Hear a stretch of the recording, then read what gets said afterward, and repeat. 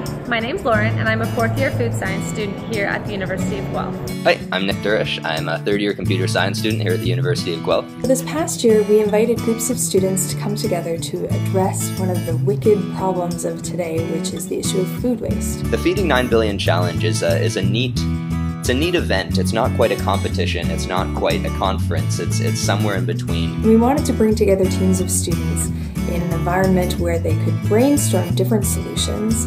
They come up with the idea, they come up with the plan, they do their research, and they even have a chance to be a part of the execution. It really opened my eyes as to what's possible when you can get not more people together, but more variety of people together. I got to hang out with people I never would have met otherwise, and I got to spend time working towards something that really could make a difference in the world. So students will be tasked with working in multidisciplinary teams to come up with unique solutions, apps, policies, prototypes. The challenge has allowed me to work with people who I never would have met otherwise, and we're working towards a very common goal. We just had a slew of random people who had a different idea of what the problem was and had a different idea of what they thought the solution could be. The solutions the students came up with were nothing short of amazing. There was so much creativity, there was such a huge vibe in the room. Building off of the success of last year, we're really excited this year to be able to offer the opportunity to students in universities across Canada to participate. Getting involved with the challenge can absolutely give you opportunities that you would never have imagined.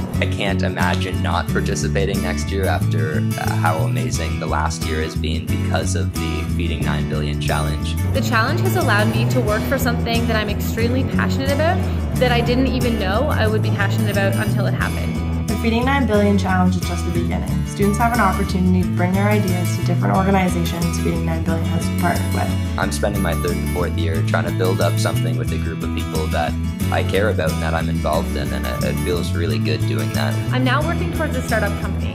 That is unbelievable. I never thought that this would lead to something so incredible. Feeding 9 Billion Challenge was the beginning of a big change in my life of just community-oriented things and social enterprises. What I'm kind of seeing now is that I can grow my skill set beside the thing I'm passionate about, such as food waste and food security, and I can bring those skills into something I want to do.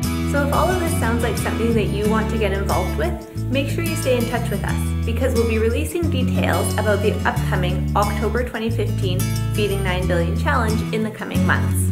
So, like us on Facebook, Feeding 9 Billion, go to our website, www.feeding9billion.com, or follow us on Twitter, @Feeding9Billion.